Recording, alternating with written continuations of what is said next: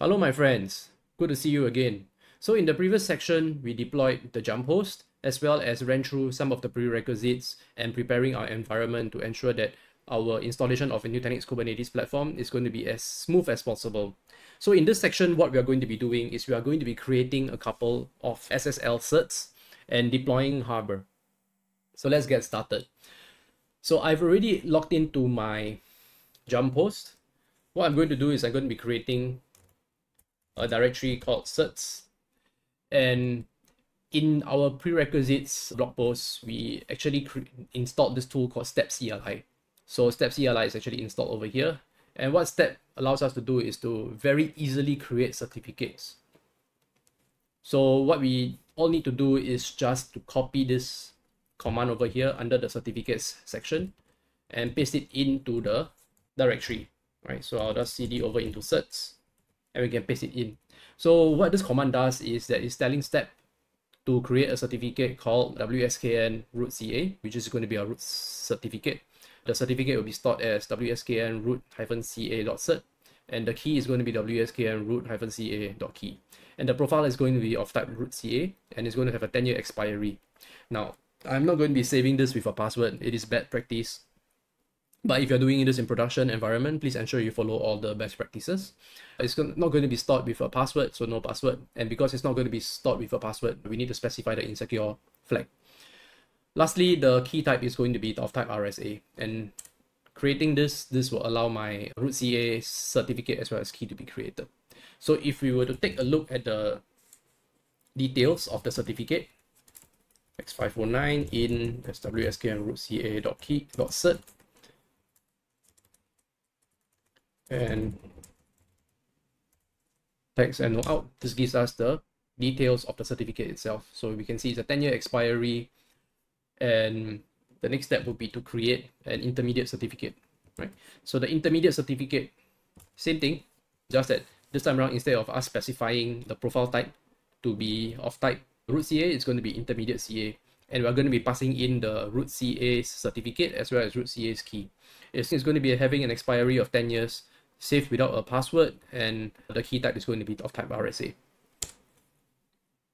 And the last one would be to create the actual server certificates and keys itself. So it's going to be Step certificate create wskn local, right? Because my domain is called wskn.local. It's going to be stored in server.cert, and the key is going to be stored in server.key. The CA I'm going to be using is the intermediate CA. Same for the key. I'm going to be storing it without any passwords and it's insecure. Then we have got this flags called SAN. So a SAN is essentially a subject alternate name. So we need to specify all the SANs that we potentially might be using within our lab environment. So the first one is wskn.local. The second one is going to be wildcard for wskn.local. And the last one is going to be a double wildcard for subdomains inside the wskn.local domain. 10-year expiry, and key type is going to be RSA. Now the last step would be to concatenate the intermediate CA as well as the root CA into a single CA chain. With this, what we can do is we can upload the CA chain whenever we are trying to configure any form of TLS communications. So that's simply just copy the commands, and this will give us the entire CA chain. So the next step that we're going to be doing is we're going to be deploying the Harbor Registry. So we click on Create VM. Let's call this registry. It's a management component, so I'll place it in the management cluster. Give it 8 CPUs and 16 gigs of memory. I'm going to be attaching a disk and cloning it from the 24.04 image, and I'll give it 100 gigs for the operating system. I will attach it to the management primary subnet and assign a static IP of 10.168.100.6. I already have got an FQDN that is set in my DNS server, right? So it's registry 10.168.100.6. UEFI BIOS mode for boot, and I will use the cloud init that I have prepared for the guest customization. I can go ahead and create. Now what we're going to be doing is we're going to be creating a new volume group. So this volume group will be used to hold the container image data directory. So I'll just create a new volume group. I'll just call this Harbor volume VG. It's going to be hosted on a management cluster, and I'm going to be adding 6 disks. Next, and I'm going to be attaching this directly to a virtual machine. So I'll just call this search for registry, and I'll use the load balance volume group capabilities. And next, and create. So once that is done, we can power on the registry.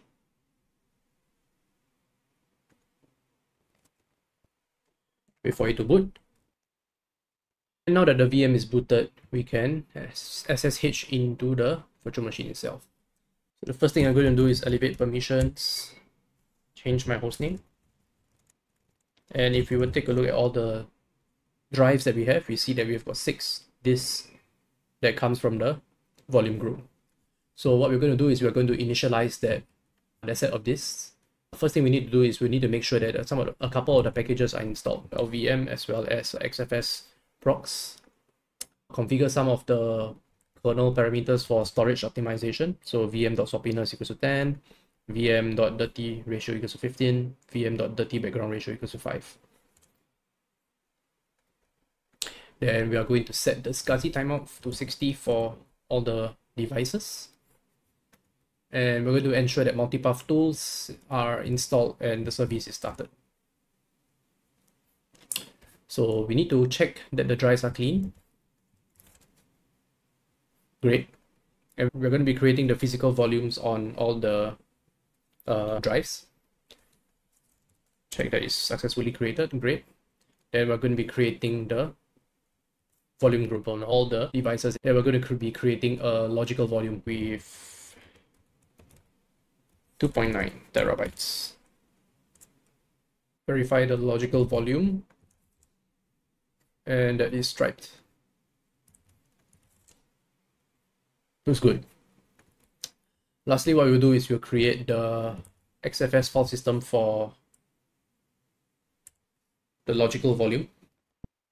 Create a mount point, /harbor, and then we'll set it to point to the FS tab. Systemctl reload, daemon reload, and mount -a to ensure that it's mounted.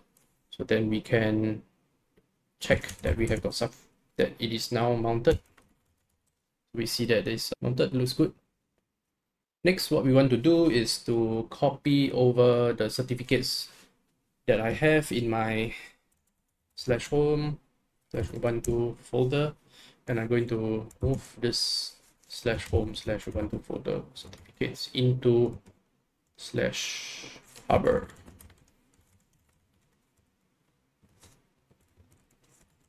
Great. Next step, what we need to do is we need to install Docker. So it's not installed out of the box. So we need to go into the prerequisites page, let's scroll down and look for the Harbor installation set of commands, and we can just paste that in. So once that is done, we can scroll down to the internal registry section and fill in some of the environment variables. So this is correct, these two are correct. What I'll need to do is I need to change the CA cert path. Goes to Harbor certificates server.cert. Key path is Harbor certificates server.key, and CA chain will be this.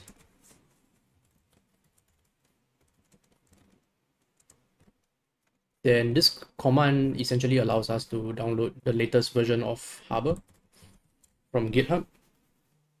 So you download both the offline installer as well as the online installer. Great. So what we can do is we can extract the offline installer and then cd into the actual Harbor directory and load the Harbor container image. So this allows us to load the images directly from the local Harbor cache instead of us having to pull from like Docker Hub or any container registry that is out in the public internet. Great. So this copies the Harbor installation template into the actual Harbor installation YAML. Then what we're going to be doing is we're going to be creating the directories within the file system so that it trusts the certificates of our self-signed certs.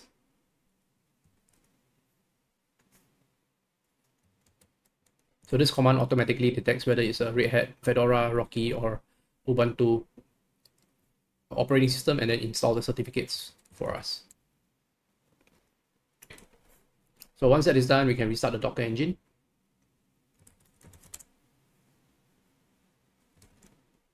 And then configure the Harbor installation YAML file automatically using the sed command. So the next step would be to edit the installation file and head over into to change the directory of the data folder. So instead of data volume being /data, I'm going to be putting it under /harbor. Great. Then the next step will be to /prepare to prepare the Harbor configurations and /install. So once that is done, we can head over into a browser and access it via the registry.wskn.local URL. And great that we see that it uses our SSL certificates, and we can log in using the default admin harbor 12345 username and password. So I'll change this later on. Right. So that's it. So in the next section, what we're going to be doing is we're going to be downloading the Nutanix Kubernetes Platform airgap bundle from the Nutanix portal and populating the registry with the image bundle. So I'll see you in the next one. Thanks for watching.